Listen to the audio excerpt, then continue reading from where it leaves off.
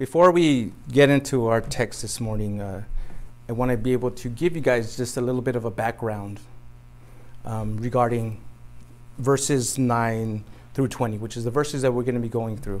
Now, depending on the translation that you have with you, you may have noticed there's some brackets around this entire section, or there may be some kind of a footnote that's been inserted. Now, the reason for this, the reason is because verses 9 and 20 wasn't included in the two of the oldest Greek manuscripts, and also in about 100 of the earliest manuscripts. It's not in there, verses 9 and 20. However, it doesn't mean it doesn't belong there. It was never there before. Evidence points to the fact that many of the early Christian writers were aware of these verses, and actually refer to these verses and accepted it as genuine. Now, based on the testimony of these first century writers, the recollection of the other apostles, and what the other gospels tell us, it's believed that early in the 2nd century, verses 9 and 20 were added by the Christian church to give an appropriate conclusion to Mark. You see, had Mark ended in verse 8, it would have left a huge hole as to what happened after these women had seen the empty tomb, because it stops right there. It doesn't, we don't know anything else. And all these things just would have been up in the air. So it was therefore necessary to fill in the blanks, per se, based on all the written and oral testimonies available. Now, I personally agree with the translators, scholars, and teachers who've concluded that the doctrines found in this passage are consistent with that taught throughout the New Testament. In addition, there's a lot I think we can learn from in verses 9 and 20. And I have no spiritual reservation or hesitation to teach it. And I hope you don't either, as you hear, receive, and spiritually profit from these verses, as you would the rest of the Bible. So now that I've kind of told you a little bit of background regarding these verses, regarding this passage, this is what I ultimately hope that you will leave this morning with. Don't allow the thief of unbelief an opportunity to rob you from the truth of God's word. God desires to use you in mighty ways, but you mustn't lose hope. He's alive, sitting with God, and right now, at this very moment, He's preparing a place for you in heaven. Please join me in a word of prayer as we ask God to speak to us this morning. Heavenly Father, we come before you in thankfulness that we have the opportunity to learn from you this morning, Lord.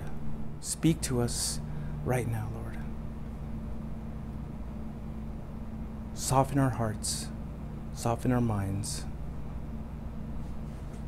And if there is a cloud of doubt, of unbelief, Lord, may it just be lifted by the time we finish this morning's message. In Jesus' name, amen. All right.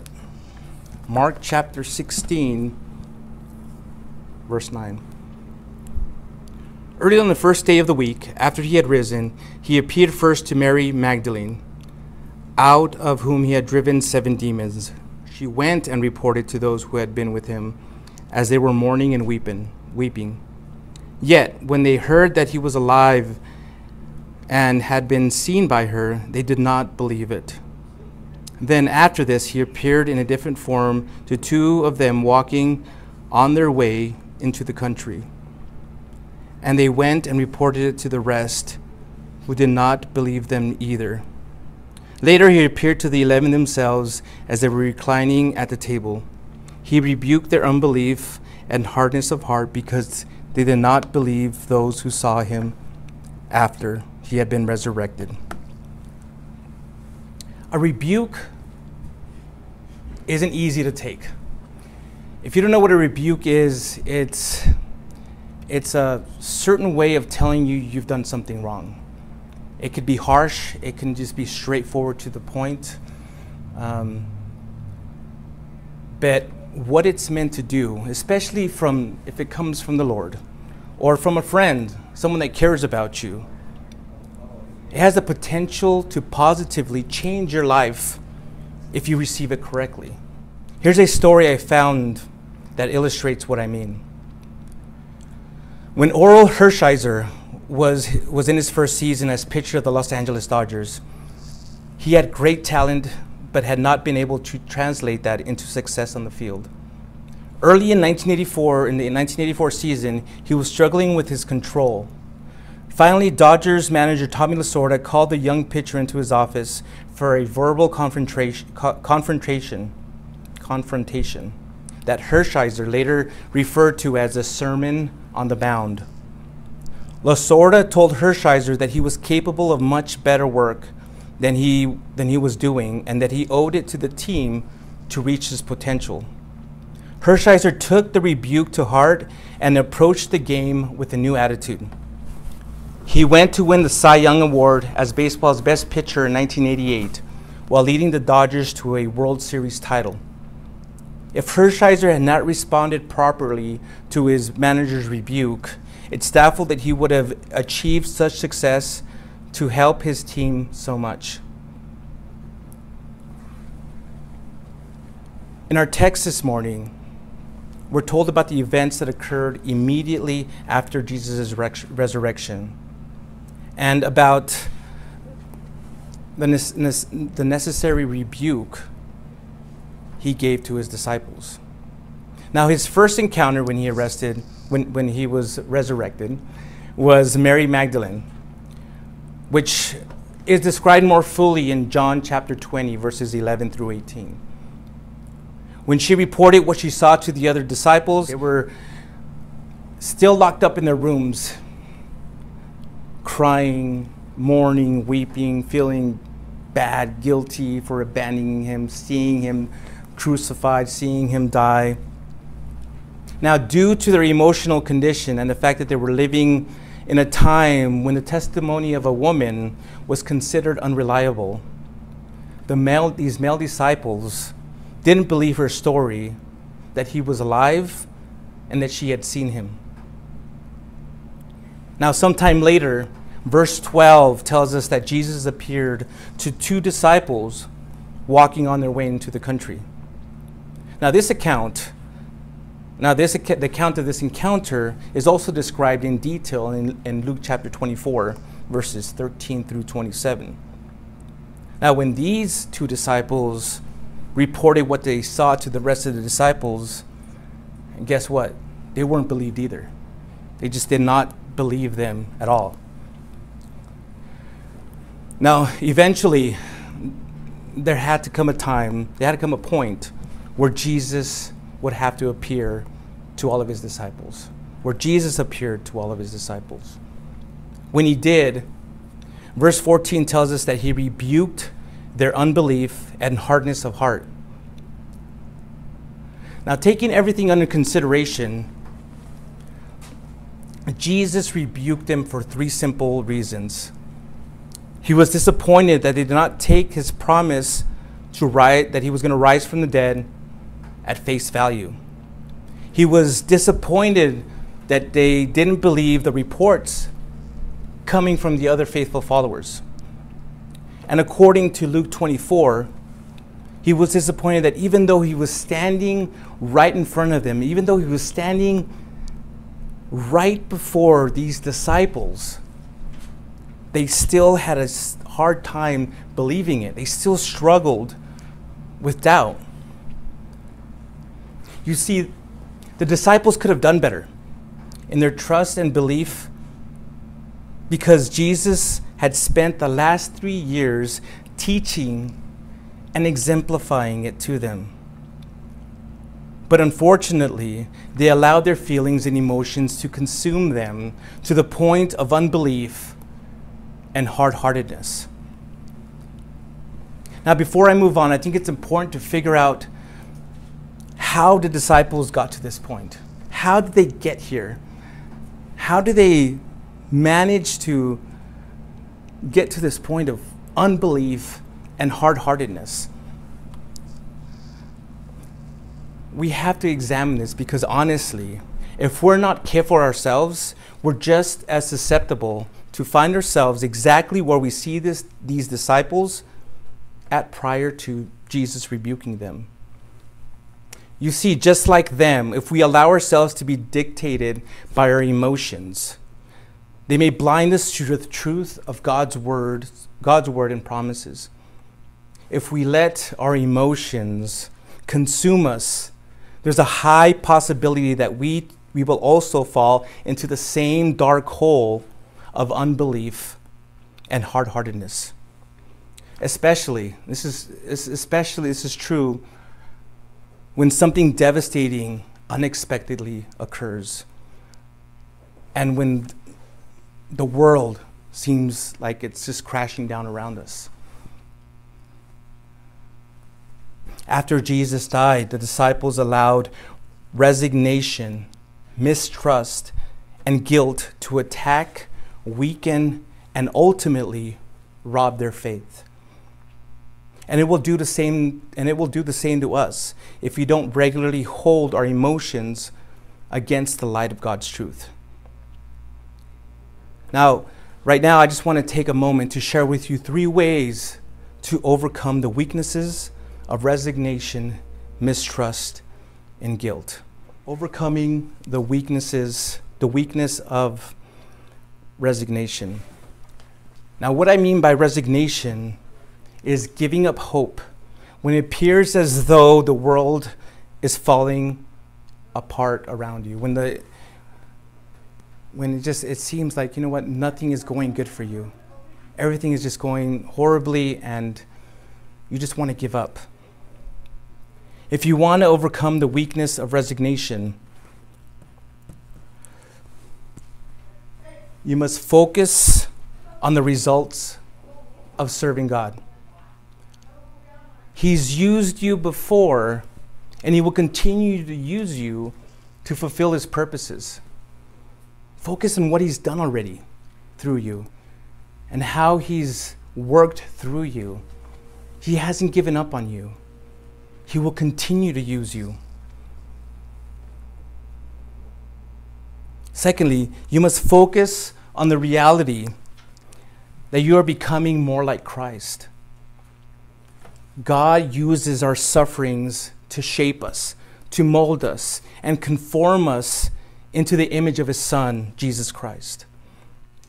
There was one other there that I guess I skipped. But the third one, you must focus on the promises of eternity. Jesus said that He's preparing a place in heaven for us. Treasures are being stored up for us, and we will be rewarded with crowns of glory. To overcome the weakness of mistrust, you must choose to believe God. The devil has used doubt to cause mistrust and disbelief ever since the Garden of Eden. Ever since the devil snuck behind or in front of Eve and deceived her, he's used doubt to cause unbelief. Did God really say this? Did God really promise that? And to this day, he still uses the same methods, the same schemes. When he tempts you to doubt God's word, his aim is to cripple your Christian walk so you don't live the life God wants you to live. It's therefore necessary to choose not to listen to the devil when he whispers doubts into your ears. You must choose not to stay focused on the circumstances of your trials and tribulations. Instead, you must choose to trust God's word. And thirdly, to overcome the weakness of guilt that comes from reminders of past failures, sins, and shortcomings, you must regularly and consistently confess your sins to God. You will not be free from guilt if there's unconfessed sins in your life. As a child of God, when you sin, the heavy guilt you feel is God's conviction and is meant to be a good thing. Don't look at it as a bad thing. It's when his hand of conviction is upon you and you feel that sin weighing heavily upon you. It's the Holy Spirit telling you that you need to confess and repent of it right now. If you try to live the Christian life with unconfessed sin, you're also giving Satan an ammunition to use against you. Now, listen, I completely understand that life can get really hard and tough sometimes, but we mustn't let our emotions get the best of us during those times. We must hold on to the truth of God's word and let him get the best of us. Not our emotions get the best of us, but let God get the best of us. It's very easy. Again, I've been there. I understand that sometimes something crazy, drastic, devastating happens, and all we can think about are our feelings and what we're feeling at that particular moment. But as I said, we have to hold these feelings, these emotions, against God's truth. The more we allow God to get the best of us, the harder it will be for the thief of unbelief to break into our hearts and minds. All right, let's move on to verse 15.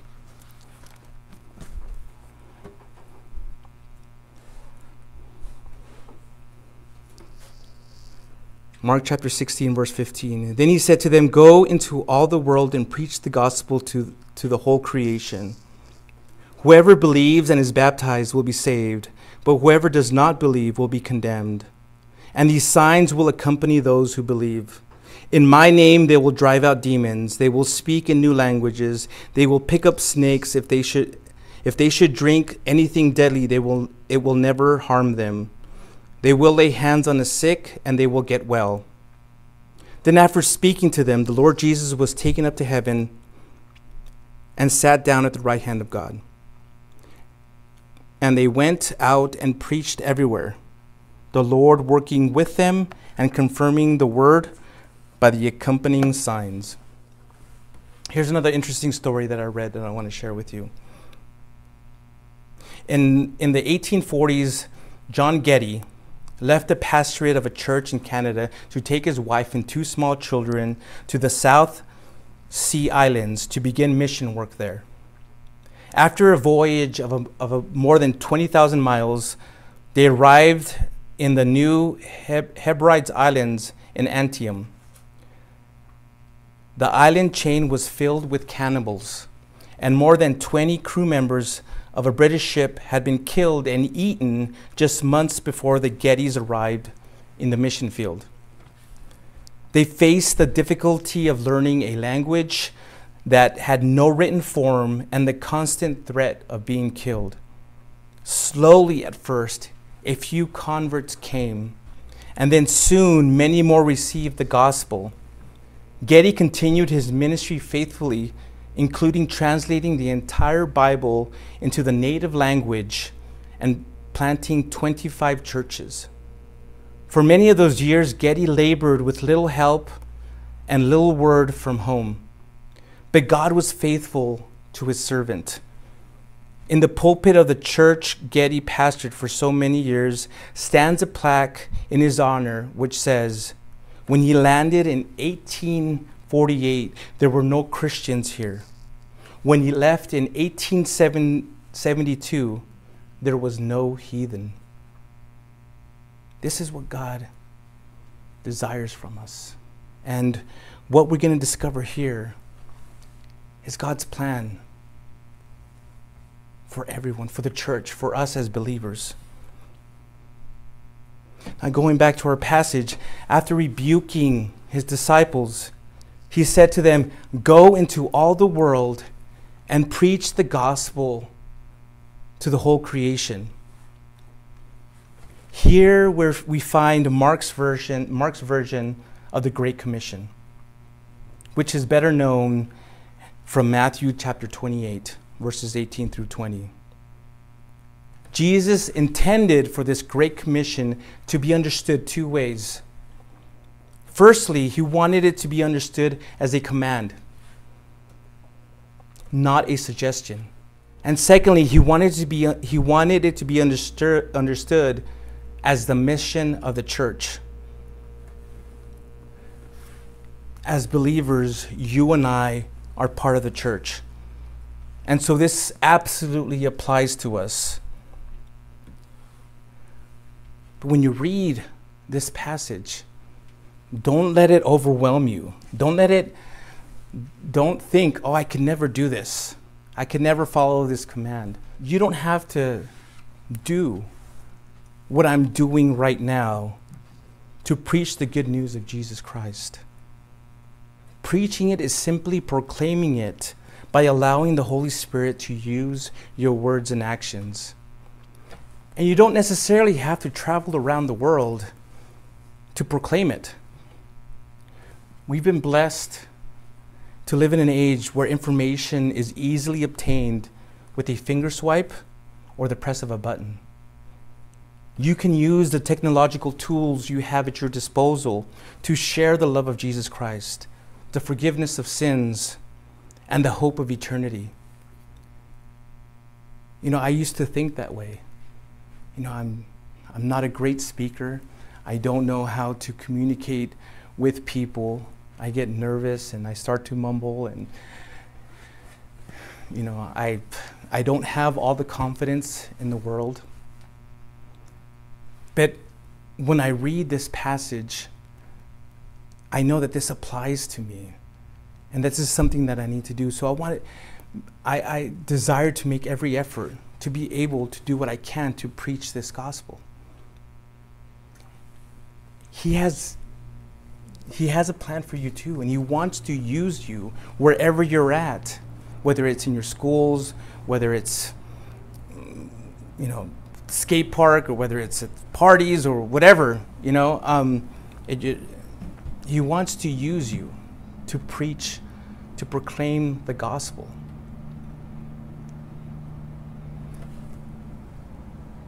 I hope that you understand that, and I hope that you want to be obedient to that. I use social media, put these videos on YouTube to be able to proclaim it to the world. Because you just never know. Someone from across the world, maybe in a small little town in South America, is listening to this message for the first time, listening to the gospel for the first time. So, again, I believe he can use whatever tools we have to share just the love of God, the gospel. If you're a writer, just write it down and just share it. Just send it out on the internet. You never know who's gonna read it. Don't let this overwhelm you. Don't let the Great Commission overwhelm you. One day you're going to be face to face with God, and he's going to ask you, have you been obedient to what I told you? And what are you going to answer? What are you going to say to him? Lord, I just was too scared. I was too worried. I wasn't a great speaker. There's no excuse. If he commands you to do something, he wants you to do it. He wants you to be obedient. If God is really that important to you, and you believe what he says is true, you have to be obedient to this particular command from him.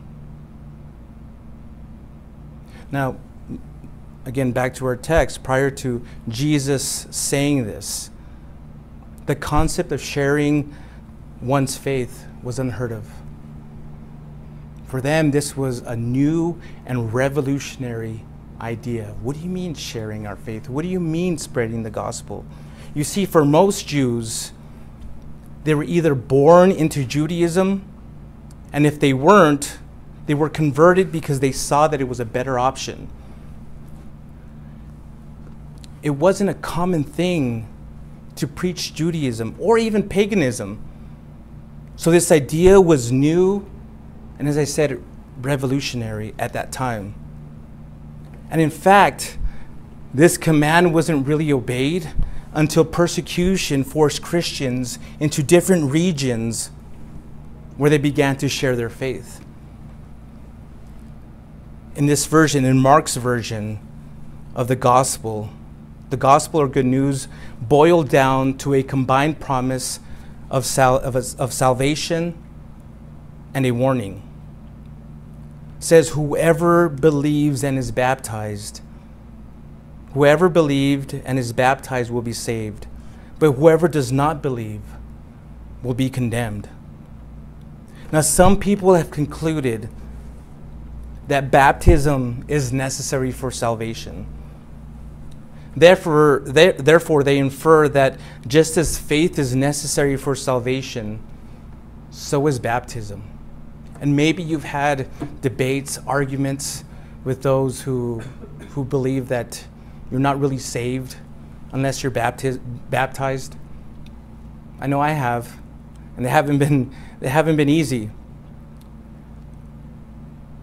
But again, it's important to understand and read what Jesus said carefully. You have to read what he said carefully. Jesus did not say condemnation belonged to the one who was not baptized, only to the one who does not believe. Warren Wiersbe said this: a superficial reading of Mark 16, verses 15 and 16 would suggest that sinners must be baptized to be saved. But this is a misrepresentation. But this misrepresentation disappears when you note that that the emphasis is on believing. If a person does not believe, he is condemned, even if he has been baptized. The New Testament makes it clear that the only absolute necessary condition for our salvation is faith, and that condition is sufficient. Anyone who truly puts their trust in Christ will be justified at that very second. Furthermore, we see examples in Scripture of people who were saved without being baptized, such as the thief on the cross.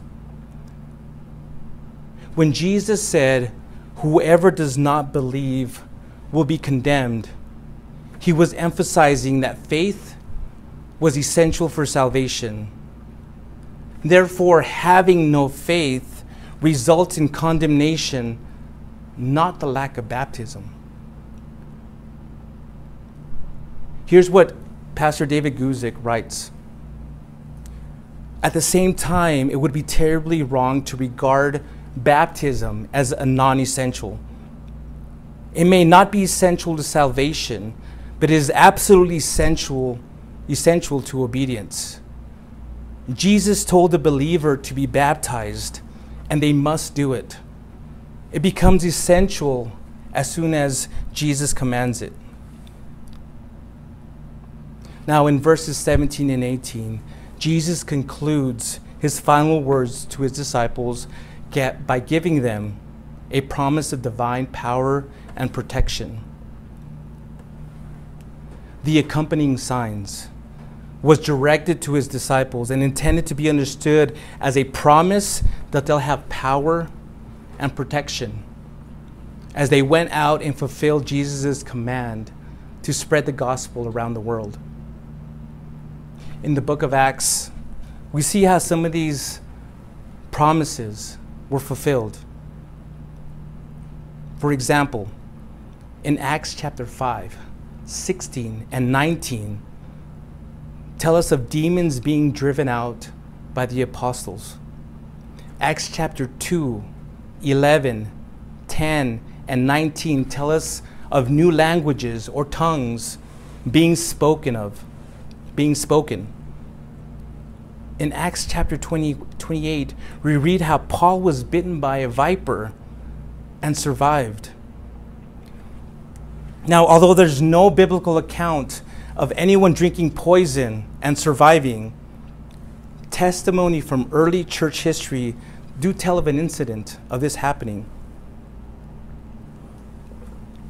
And in Acts chapter 3, 5, 8, 9, 14, and 19, we're told of healings performed by the apostles through the power of Jesus Christ.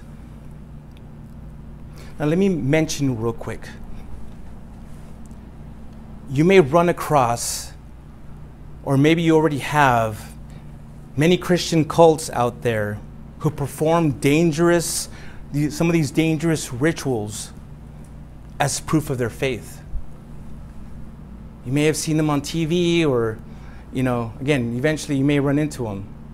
You have your snake handlers and people drinking poison, and, just again, as they're doing it to display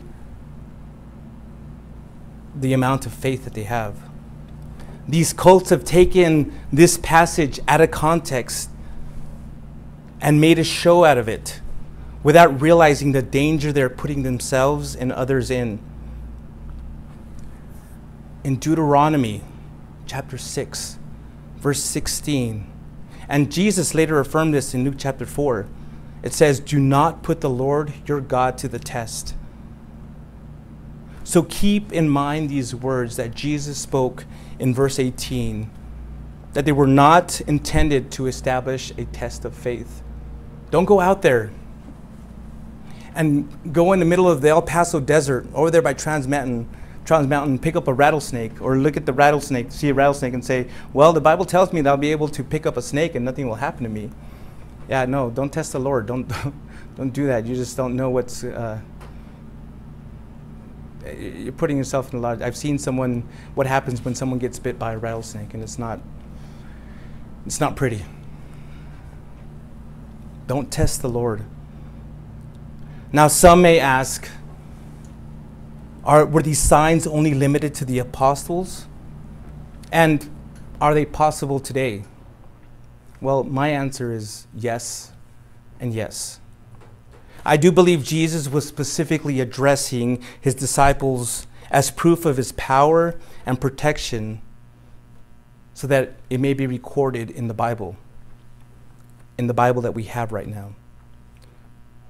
However, I also believe they are possible today in order to display to unbelievers the existence of a powerful and loving God. God can do some amazing and powerful things through you. He promises that he's going to work through you, that he's going to work powerfully through you.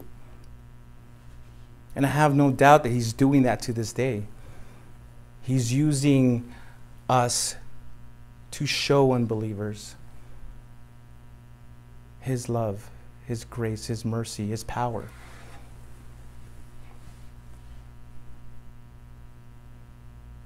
Again, I'm not going to go out there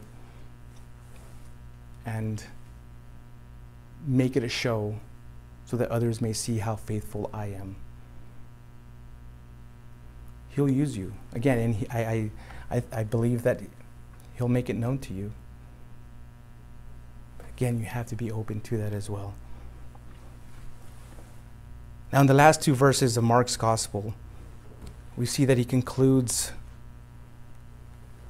by telling us what happened. Mark concludes by telling us what happened to Jesus and what happened with his disciples. In Luke chapter 24, and in Acts 1, we see additional details about Jesus, how Jesus was taken up into heaven. But here's what we're told and what we believe by faith. He was taken up to heaven in his resurrected bodily form, meaning it wasn't his soul or his spirit that was taken away or was taken up. He went in his resurrected bodily form. He went up, that's how he went up to heaven. And he sat down at the right hand of God distinguishing him above everything that was ever created in heaven and on earth. And guess what? We're also told that he's going to return in the same way that he was seen going into heaven. He's coming back in the same way. And many people are going to see it. We're going to experience it. And it's going to be a glorious time. Now his disciples, on the other hand, took up their assigned ministry, preaching the gospel everywhere. Yet verse 20 is clear that Jesus worked with them to perform miracles through them. You see, the disciples did what Jesus told them to do. And then Jesus did what only he could do. This is an excellent example or excellent pattern for ministry. The preaching came first and then the signs following. Signs are meant to follow believers instead of believers following after signs. Now, as we end Mark's gospel here,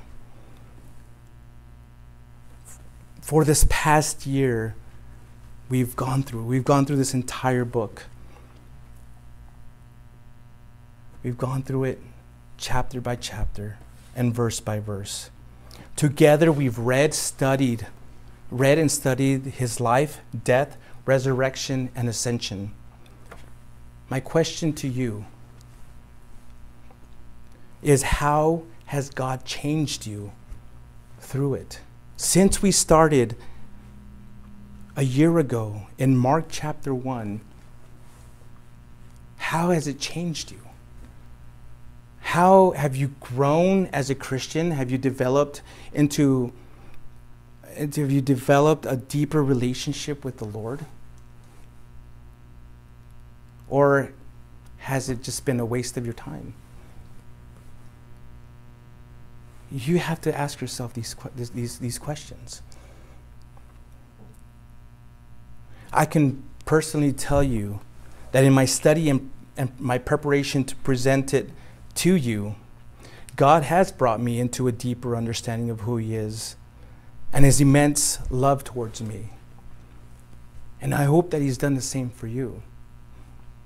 Now, although our journey through Mark has ended, the message of Jesus Christ found within these pages will last for all of eternity. So keep it close to you. Treasure it. Fall in love with it. One day soon, as I mentioned, he will come back and we will be with him for all eternity. If he came back right now, this instant, would you be ready? Or would you have excuses? Would you be full of excuses for why you weren't obedient? Why you didn't share your faith?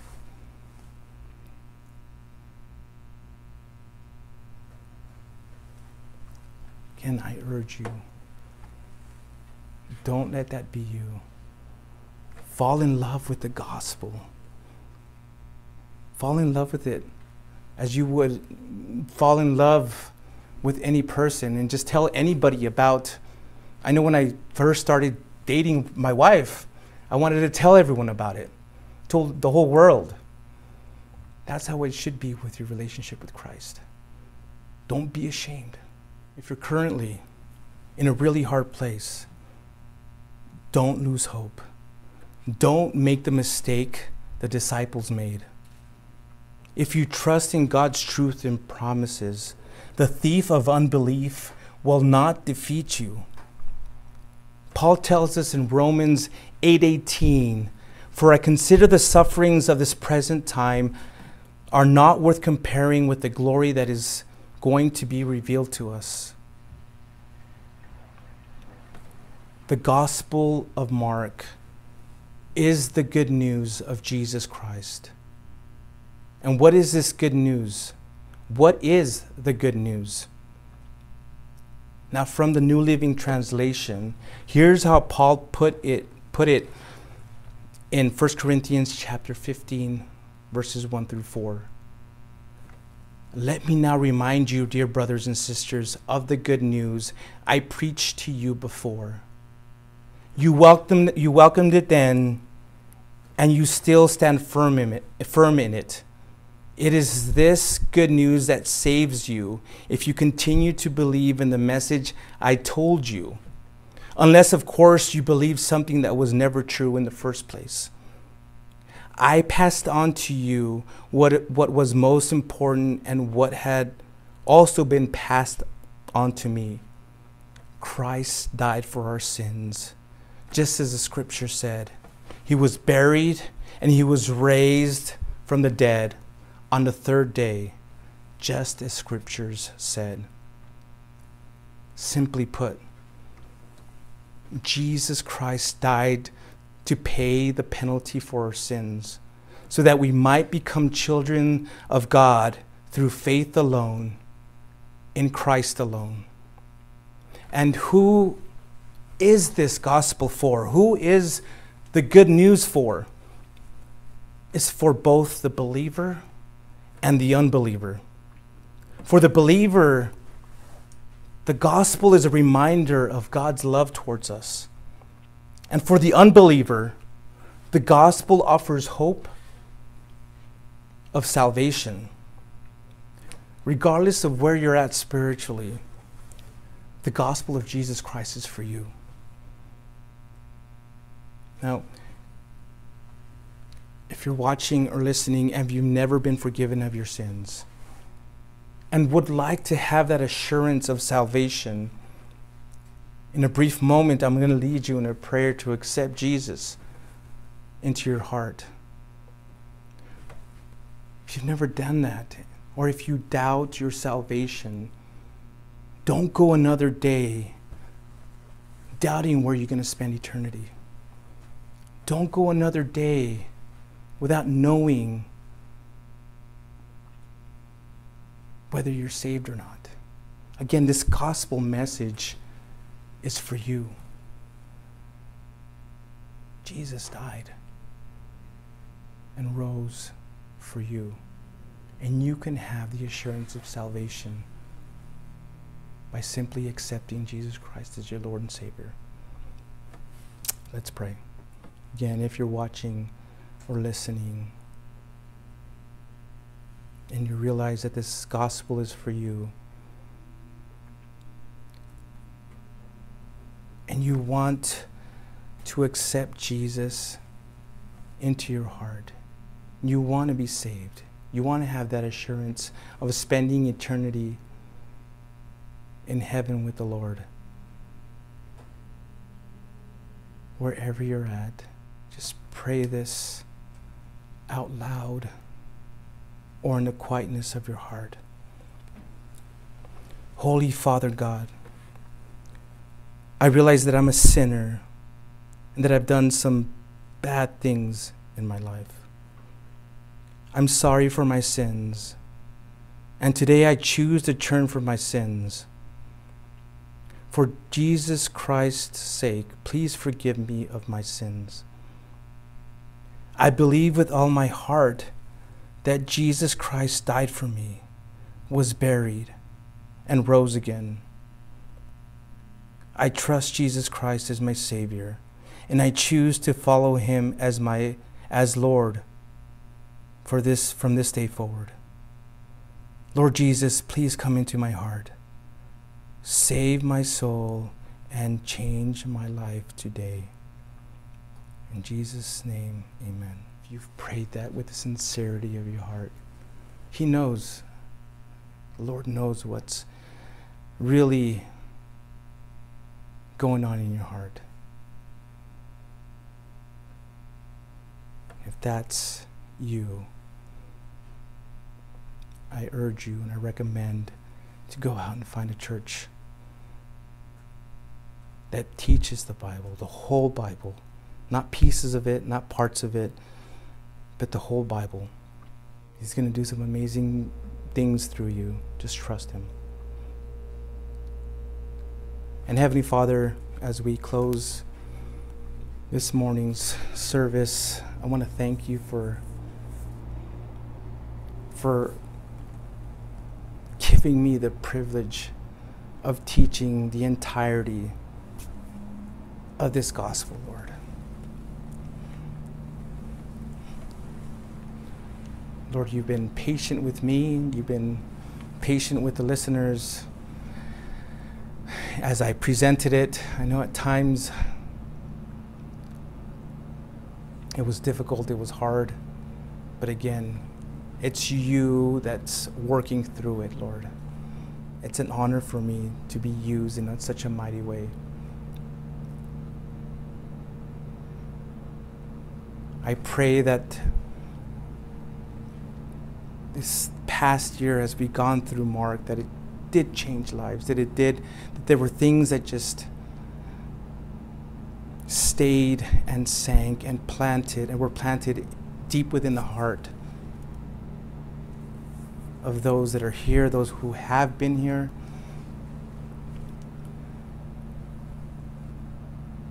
And I pray that that seed will just grow, and that fruit will be born of it, Lord.